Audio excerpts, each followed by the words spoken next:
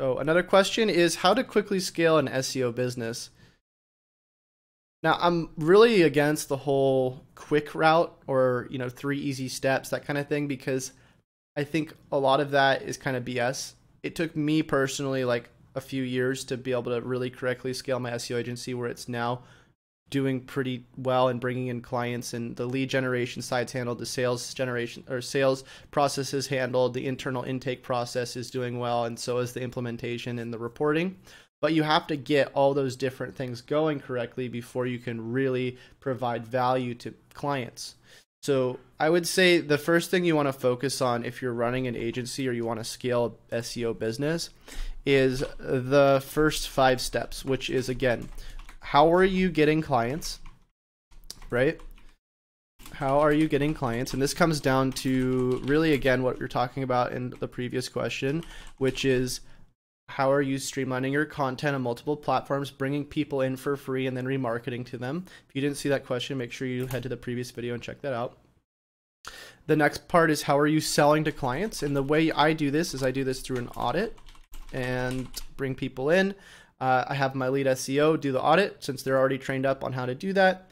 They even meet with the client and then sell to the client based on supply and demand. So if, for instance, I start out, let's say, with $1,000 retainers for, let's say, 10 hours, then what's going to end up happening is if those sell out, meaning I have too many people coming in at that price and not enough people to work at that rate, or to be able to fulfill all those hours, what I'll end up doing is then start selling 10 hours at $1,500. And then higher and higher, right? So 10 hours at, 2,000. I'm not going to go above 200 an hour for any type of SEO service unless it's like maybe something national or something that's a lot more difficult. But I think that that an SEO agency can easily make very high ROI by paying their client or their workers well with a anywhere between $150 to $200 budget, and even $100 budget if you give your workers 30% of that. Still, as a growing business starting out, $30 an hour to pay an SEO implementer to help you is still pretty reasonable. Again, you want to shoot for higher than that at a certain point, but when you're scaling a business and other people are going to be working with you and they know it's startup mode, that's still, I think, pretty reasonable. But again, as you start selling higher retainers, then you can start increasing the percentages at which you pay your workers as well, because you are making more money and everybody should be winning in your agency, right? So it's also about paying people what they deserve to get paid based on the type of work they're doing. If they're doing all of the work for you, all the implementation, you're just doing a little bit quality control and checking in on the clients, that kind of thing, communicating with them. It's not a big deal to take, let's say, 30 to 40% of the project and give it to that person, because then your net profit is still pretty high, considering that the overhead in the SEO industry isn't extremely high unless you keep hiring more and more people, which is another thing that you want to think about when you are at the end of this scaling your agency. You want to think about what you're actually doing to continue hiring people, expanding your SEO services, and continually providing new value and continual value to existing and potential clients. But anyways, how are you selling to clients? Super important. These 2 steps I have a course on. If you check out my website, chasenhunter.com, you can see the How to Get SEO Clients course, and then you can go ahead and sort of see how I do these things. It's a little bit outdated. I need to relaunch it, but still some important information in there for only like $200 or whatever the course is. So next, you got the how to get clients, how to sell to clients. Again, you want to templatize this stuff as much as possible. Sell based on supply and demand. Then you want to think about how are you intaking the clients. So again, once you have a client, how are you bringing them in and streamlining the process of doing all the implementation? You have a couple steps here. The first step is you want to figure out how to build a solid foundation for them. And the way you do that is you focus on technical errors, major issues first, like server errors, page load times, things that are going to really make or break a SEO strategy, like indexation,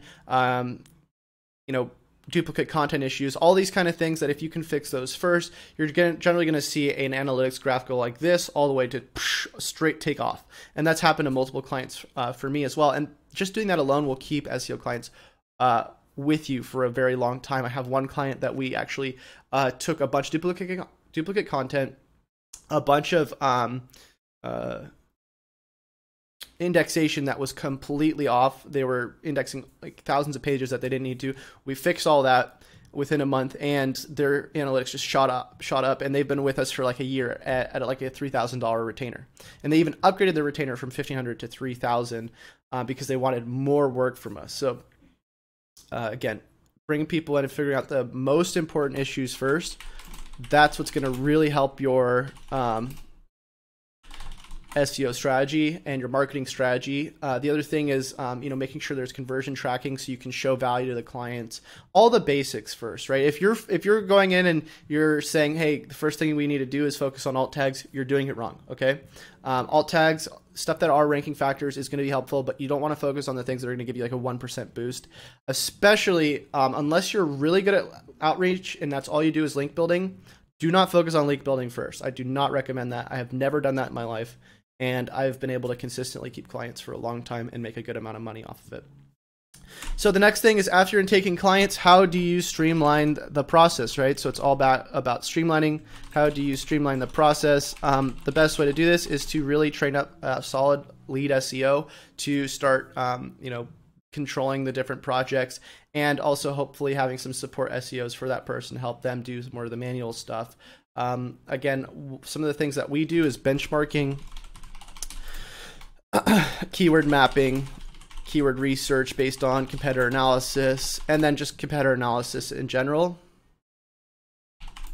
Keyword research based on competitor analysis. All that stuff, if you have no idea what any of that means, basically what we're doing is we're figuring out what their current stats are based on Google Analytics, Search Console, for their current keywords and their current pages, and then we optimize based off data instead of based off just like theoretical sort of, oh, is this a ranking factor this month? And again, if you have no idea what I'm talking about here, just go to my SEO roadmap on my website. I think if you Google SEO audit template, it should show up on the first page. But yeah, I mean, it's pretty straightforward once you see how it works. It takes a little bit to see how all the conditional formatting and everything works. But basically at a certain point, you're just optimizing based off greens and reds and based off the most important pages first. And then you're building out new content based on keyword analysis and perhaps building out content on other related platforms based on how the competitors are performing. The next part would be sort of the reporting and creating additional